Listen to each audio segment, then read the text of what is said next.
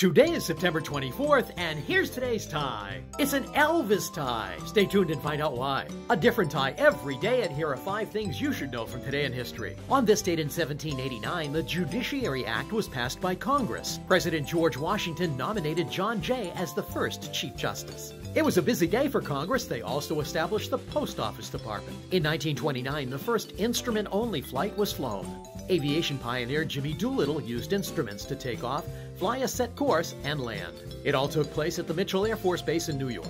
In 1952, American fast food restaurant Kentucky Fried Chicken opened its first franchise in Salt Lake City, Utah. The finger-licking good recipe was developed by Colonel Harlan David Sanders. And yes, he was a colonel, although honorary. In 1957, Elvis Presley released his hit single, Jailhouse Rock. It became the Billboard Song of the Year. Oh, that Elvis, he was a devil in disguise. And in 1968, 60 Minutes premiered on CBS TV. The bi-weekly show was hosted by Mike Wallace and Harry Reesner. Today is also World Bollywood Day, World Rivers Day, Heritage Day, National Cherries Jubilee Day, Lash Stylists Day. Aren't mine so beautiful?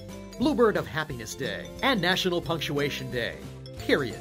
Born on this day in 1755, former Chief Justice John Marshall. In 1896, author of The Great Gatsby, F. Scott Fitzgerald. In 1902, Ayatollah Khomeini. In 1936, Jim Henson. In 1945, Lou Dobbs. And in 1948, Phil Hartman.